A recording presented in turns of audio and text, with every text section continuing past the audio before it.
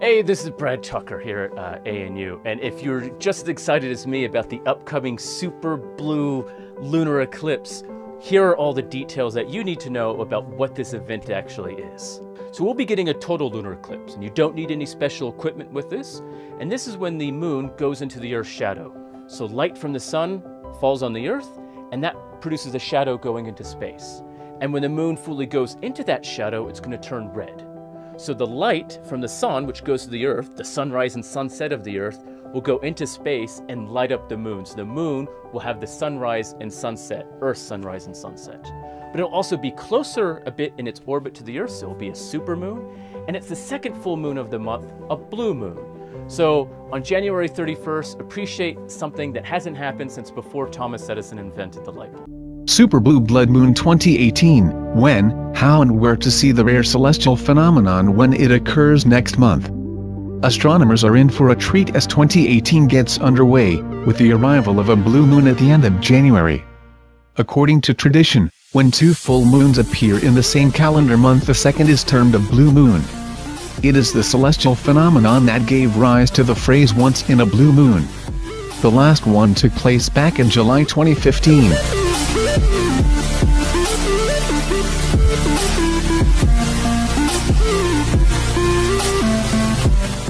Even though it is called a blue moon, there's no color change in store for our lunar neighbor. The moon won't suddenly appear with a bluish tinge. A blue moon is when two full moons happen in the same calendar month. Lunar eclipses occur when the moon passes into Earth's shadow. And supermoons happen when the moon's perigee, its closest approach to Earth in a single orbit, coincides with a full moon.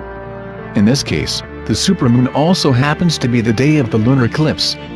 The first full moon of January will take place on the night of January 1st or the morning of January 2nd, depending on your location. The second full moon and the lunar eclipse will occur on the night of January 31st or the morning of February 1st.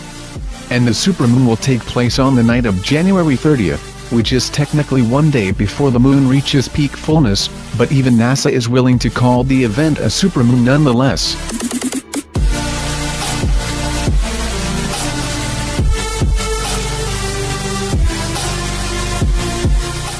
The first full moon of January will be on New Year's Day. For viewers in New York, it will occur at 9:24 p.m. local time. In the UK, observers will see it at 2:24 a.m. local time, and in Hawaii, it will be at 4:24 p.m. local time, so the moon will be a touch past full when it rises at 6:06 p.m.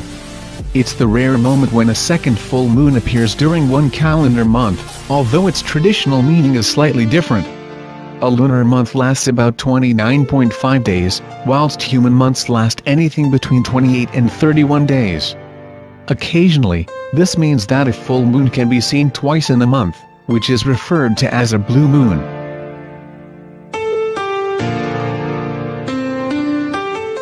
Not every place on Earth will see the blue moon this month, because the second full moon of January won't technically appear in those places until February 1st. These places include regions in Eastern Asia and Eastern Australia, where ski watchers won't see the first full moon until January 2nd and the next full moon until the morning of February 1st. For example, in Melbourne, Australia, the full moon arrives on January 2nd at 1:24 p.m. local time, and the next full moon is on February 1st at 1:26 a.m., so ski watchers will technically miss the blue moon by less than 2 hours. But their fellow Aussies in Perth, in the southwestern part of the country, will get one, since the first full moon occurs on January 2nd at 10:24 a.m. local time, so the moon will still look quite full when it rises at 7:35 p.m. On January 31st, the moon rises at 7:09 p.m. and reaches fullness at 9:26 p.m.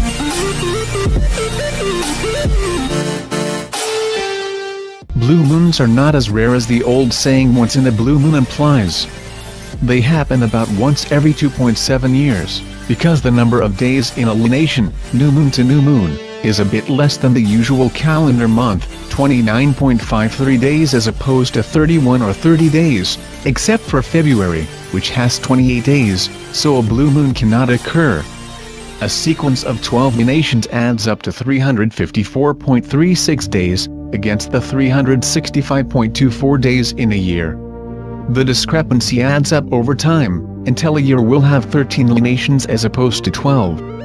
For some observers, 2018 will feature 2 blue moons, one in January and one in March, with no full moon in February.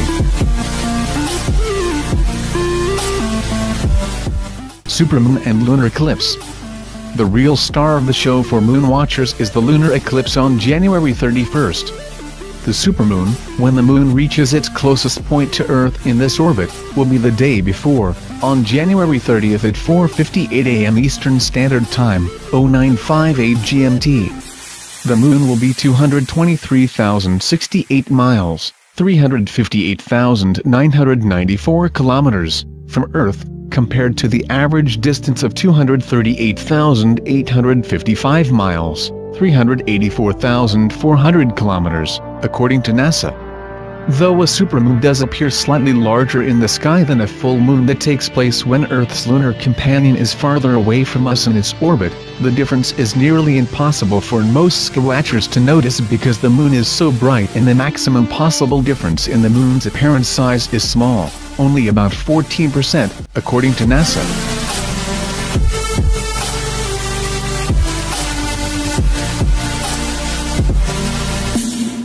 Unlike solar eclipses, which are only visible from specific places on Earth, lunar eclipses are visible from anywhere it is nighttime. Lunar eclipses don't occur every month because the plane of the lunar orbit is slightly tilted relative to the plane of the Earth's orbit, so the Earth, Sun and Moon don't always line up to put the Moon in Earth's shadow. For the January 31st lunar eclipse, viewers in some places will not be able to see the entire event because it starts near moonrise or moonset. Lunar eclipses are only visible on Earth's night side. Observers in New York City will see the moon enter Earth's penumbra, the lighter, outer part of its shadow, at 5:51 a.m. on January 31st. The penumbra darkens the moon only a little. Unless you're especially keen-eyed, it is often difficult to notice. The moon will touch the umbra, the darker part of the shadow that gives the eclipse the distinctive look of darkening and reddening the moon, at 6:48 a.m. local time.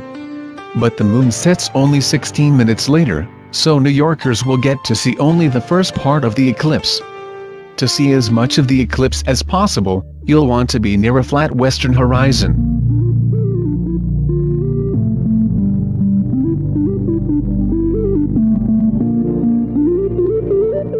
The situation gets better as you move west. Chicagoans will see the penumbra touch the moon at 4:51 a.m. local time, and it will still be a good 26.7 degrees above the horizon, about 53 times the apparent width of a full moon. The umbral eclipse will start at 5:48 a.m. local time, and by 6:16 a.m., the moon will take on its characteristic blood red color as it enters totality. Even so, it will set only minutes later, at 7:03 a.m., just as the sun rises. In Denver and points west, the eclipse will start at 3:51 a.m. local time, with the umbra reaching the moon's edge at 4:48 a.m. The point of maximum eclipse, when the moon is deepest in the shadow of the Earth, will occur at 6:29 a.m. for the Mile High City. The moon will set after the lunar eclipse ends at 7:07 a.m. local time, when the moon exits the umbra. Moonset will follow at 7:10 a.m. Californians will have a better view of the end of totality, as the penumbral eclipse will start at 2:51 a.m. local time, and the partial eclipse will begin at 3:48 a.m. At 4:51 a.m. local time, the total phase will start, ending at 5:29 a.m. Totality will end at 6:07 a.m., and the moon will emerge from the umbra at 7:11 a.m.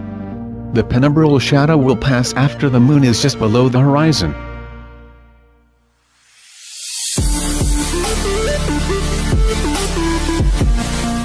How do I see the blue moon? When it gets dark, go outside and look up. You won't be able to miss it. Weather permitting, the moon will be round and full, allowing smartphone snappers to get a great image. As we get closer to the date, we'll know more about weather conditions and possible cloud cover that could interrupt the view. As one travels west across the Pacific, the lunar eclipse will occur earlier in the night. Skywatchers in Hawaii will be able to see the entire thing from beginning to end, as will Alaskans and viewers in Eastern Asia and Australia. On January 31st, people in Tokyo will see the lunar eclipse's penumbral phase start at 7:51 p.m. local time. The umbra will touch the moon at 8:48 p.m., and the maximum eclipse will be at 10:29 p.m. At 11:07 p.m., the moon will reach the opposite side of the umbra, and at 12:11 a.m. on February 1st, it will emerge and enter the penumbra. At 1:08 a.m., the eclipse will end for viewers in Tokyo. People in Eastern Europe and Western Asia will see something like a mirror image of the eclipse that observers in the Americas will see, because instead of occurring near moonset, the eclipse will start before the moon rises. Viewers in Moscow will see the moon make a dramatic entrance as it rises while it is still red and deep in Earth's shadow.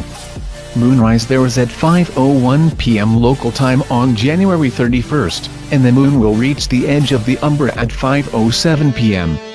The moon will emerge from the dark part of Earth's shadow at 6:07 p.m.